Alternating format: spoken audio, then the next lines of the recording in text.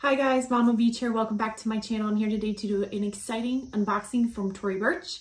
I recently picked up 2 items from them that I actually kind of viewed in person at one of the boutiques, and I wanted to wait for a sale to pick them up. And they had a sale, but only on one of the items that I was looking at. So I ended up paying full price for the other one, but I got a good amount of cash back through Rakuten. So I definitely recommend signing up for that website if you have not. I will link it below. Let me show you what I picked up, and I will definitely be back with video reviews of both of these bags because I have some thoughts already about them just from viewing them in person at the boutique. So here is the box. And you can see the lovely packaging with the paper and the sticker.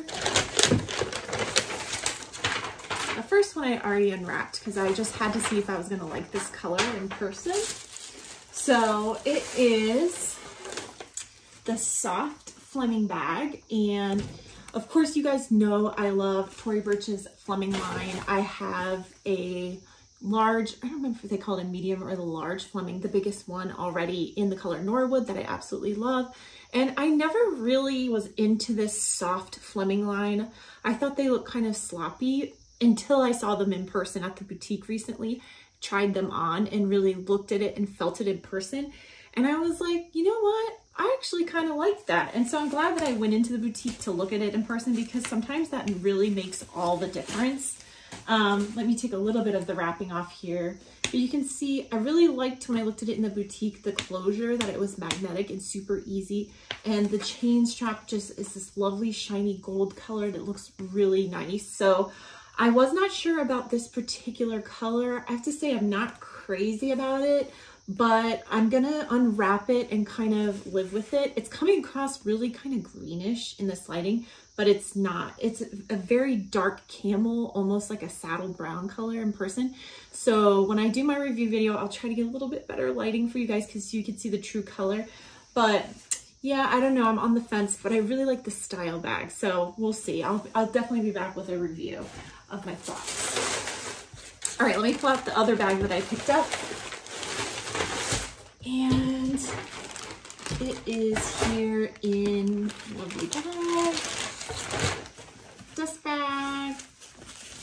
And what I picked up is one of the new Miller shoulder bags. Now, when I saw this style online, what I really fell in love with is the saddle color Miller shoulder bag with the basket weaving flap.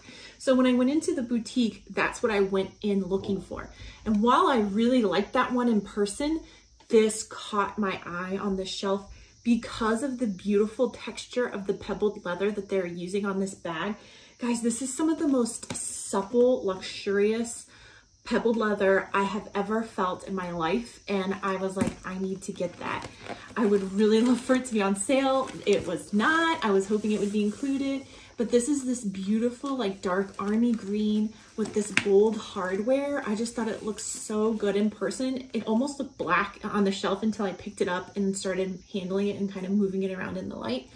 And these Miller bags come with this really beautiful chain handle. I guess I wouldn't call it a strap.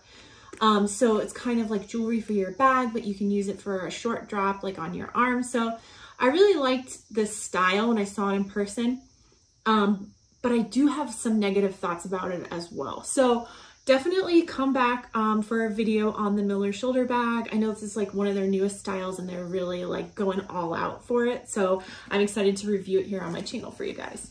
All right, thank you guys so much for watching today. If you've not subscribed, I hope that you will. I do lots of videos about handbags on my channel, clearly, not just unboxings, but I also do detailed reviews, comparisons, and I talk about leather care from time to time. So if you're into that sort of thing, I know you'll love my channel and I hope you'll join me for my future videos.